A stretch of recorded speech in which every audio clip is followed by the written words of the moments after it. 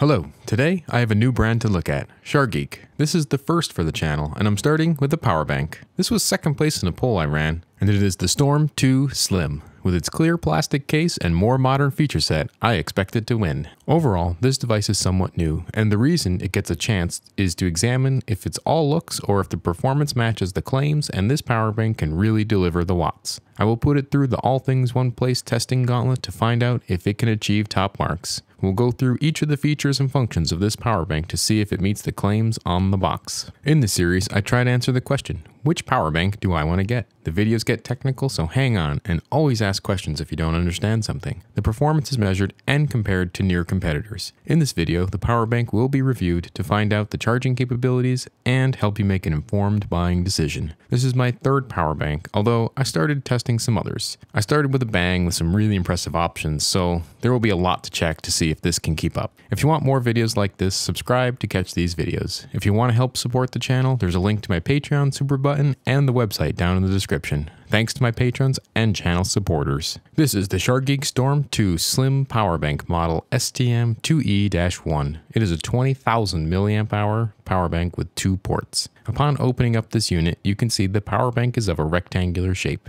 It is on the larger side for the capacity. The power bank comes with a 100 watt capable USB C to C cable. This will get tested another day. It comes with a carrying case also. The user manual is what I would call functional. It spends a lot of time explaining the menu system and all the modes of operation. This doesn't have a ton of ports, but it is still nice to have a little infographic to talk about what each USB port can do and how power sharing works. Lots of things to check. The cells are of the 21700 size. The power bank seems solidly built. The power bank bears the CE mark for its compliance testing. It lacks the UK CA mark or any US or Canada markings. I see a PSE mark, but I don't see a specific listing with that, so I'm not sure if it carries any meaning. It is adorned with a few extra marks like airline safe, which we can check. Let's get into some weights. The cable that comes with this weighs 47 grams. The packaging for this weighs 195 grams, heavy. The power adapter weighs 449 grams, which is about average. In comparison with other tested devices, this is on the upper end for energy and power density. If you consider the claimed capacity, this power bank is actually on the lighter side. I wonder if it'll hold up. I pulled this from the Amazon listing, and they don't give a huge list of devices that this thing can charge. The claims devices includes things like lots of laptops and phones and the GoPro.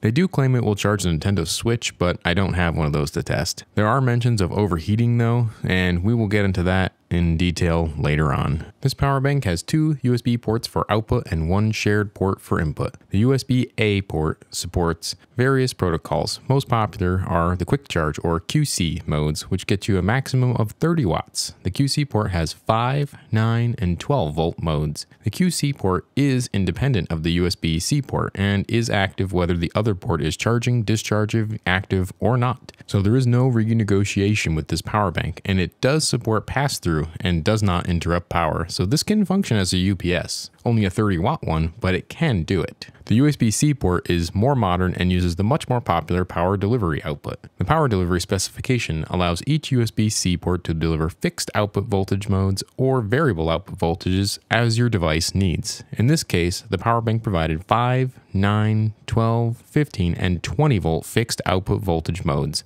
Not bad, and in line with most modern devices. The other modes available are PPS or programmable power supply mode. This varies the output voltage to maximize charge efficiency. This port offers a PPS mode of 20 volts and can go up to 100 watts also. This should be able to charge at 5 amps and 11 volts. And I'm not sure the protocol implementation exactly, but it should be able to super fast charge Samsung devices. As mentioned, on every device plug and unplug, the power delivery does not renegotiate. In this case, plugging in a USB-A device will not cause the USB-C to renegotiate. Charging and discharging change over seamlessly, which is a nice feature. This means the power management software is a little more advanced than some other power banks, and this isn't specifically hindered during use. The voltages all stayed within the tolerances of the USB power delivery specification, which is nice to see. The display has a sharp but tiny text on it. It is bright and it's easy to read, but it may struggle a bit with overcrowding or overload of information to the user. The display is a little inaccurate. They give you decimal places of watts, but it doesn't appear to be accurate enough to show you, so it could be improved. The voltage and current it displayed did not line up with the USB tested voltages and currents, and one tended to be high, the other tended to be low, and it wasn't entirely consistent. It will give a rough indication of what is happening though. The navigation of the menu is fairly simple. The user manual spent a lot of time explaining this, but the easiest way to figure it out is just pushing the button. It basically uses a push and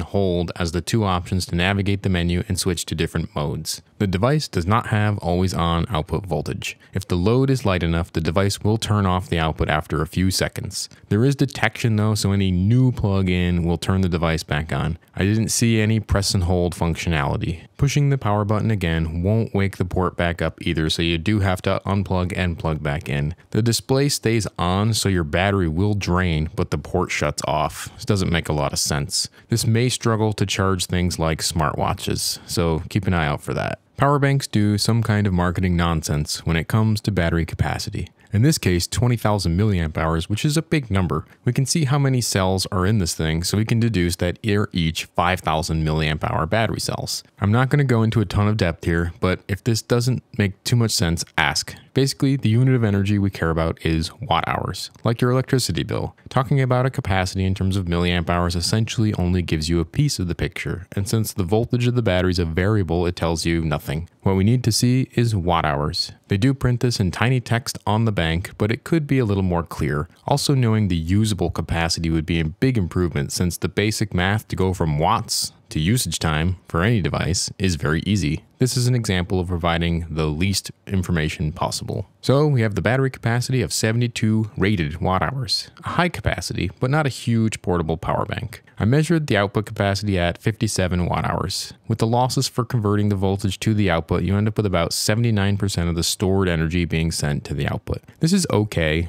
Not setting the world on fire, but it may set itself on fire. We'll get into that in a bit. The charging is okay, so the overall system efficiency with a 90% efficient power adapter ends up around 73%, which is about average. So using this power bank wastes 27% of the energy you pay for to charge your device. That number will be worse with less efficient power adapters. Charging time hit the claim dead on, at 1.5 hours to full charge. It starts at 65 watt charging and holds that for almost until the power bank is fully charged. After a 10-minute break in the middle to cool down though, after 30 minutes or so. If you left it to charge, it would sit with the warning on the screen about overheating and wait for you to clear it to start charging again. This isn't so great. It can charge in that time if you hang out with it and give it a break halfway through. The cell capacity did always show fairly accurately on the display. I do think it would be nice if the usable watt-hour capacity was stated as well. I doubt anyone will do this because it is a variable, but an average value could be listed, or a greater than some number of watt-hours. Stating the capacity honestly will let people calculate real use times instead of expecting 72 watt-hours and getting 57 usable. The thermals on this power bank during both charging and discharging were unstable and continuously climbed. The unit casing continued to get hotter even after overheating, around 53 degrees C while charging and 60 degrees C while discharging, and the case never got to the internal reported temperatures. For a battery, I would call this hot and warmer than other power banks. In this case, the battery cells get too hot and the electronics get too hot anywhere over 40 watts of capacity. This even overheated during the 65 watt charging cycle. I did have one instance where the battery capacity suddenly went to 0 and then came back to 100% when I tried the discharging. In terms of the marketing claims, this power bank does 50-50. We know the real capacity of this device and the claimed charging capabilities from some data online. This device meets half of the basic marketing claims for charging times for devices. This is a one-day device, if it doesn't overheat first. The power bank can run for about 1.5 hours with a 40 watt load. This is average. If you take the power level up anymore, it overheats and runs for significantly less time. This does not bode well for the longevity of this product. And onto overload testing. As with any power adapter, we can push this power bank to its limit to see how many watts it can deliver. We are expecting to see the device safely shut down in the case of a situation like a short circuit or a broken cable. I went ahead and tested the various ports and options on this adapter to find the overload limit. It looks like this device shuts down safely within reasonable limits.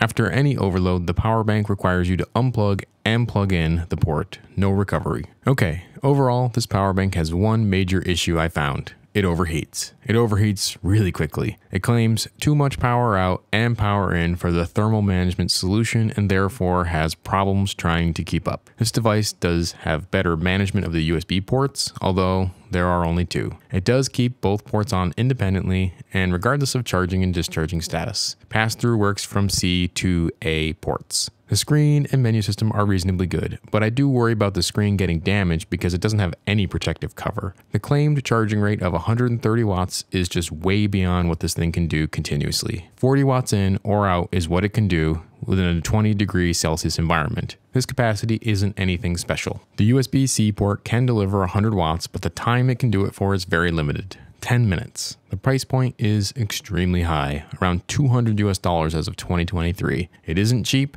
but it still goes on sale fairly regularly, but even as of writing, $160 for this is way too much for a clear case and poorly thermally managed product. I don't expect a lot of life out of a device with these thermal issues, but it depends on use. If you only use a 30-watt charger and only ever charge a single phone, then it will probably be fine in the long run. One question power banks always have is about travel on a plane or not. This power bank is well under the 100 watt hours, so it technically can. One thing I didn't see on this power bank is a US or Canada safety listing. This is a new category, so we'll start to see this on power banks. It looks like this one doesn't have that specific mark though, but it does have a CE and a PSE, but no country. After all that, I leave the decision up to you as to whether or not this is the one you want. It is a modern adapter and it has a cool see-through design that looks good. It can deliver a lot of power, but it seems to lack good thermal management, so it overheats in almost every situation above 40 watts. In a warm environment, this is only going to happen even faster and at even lower power levels. This is a problem. I have another power bank I'm going to look at now that is a quarter the price of this one. It doesn't claim as much power delivery or as fast of charging, but it also doesn't overheat. That video will be out soon. This item has questionable Amazon review stats. There's an alarming number of 1 stars in there, so check it out. Many talk about the overheating problem. This won't see a lot of use by me because it doesn't really function at the level I needed to perform at. Thanks for watching. Next week, the current plan is to do another power adapter or two. There is also a schedule on my website of upcoming videos. I'm getting closer on the rating system for these power banks. Check the description for affiliate links. Click it and buy something else. Thanks again, and goodbye.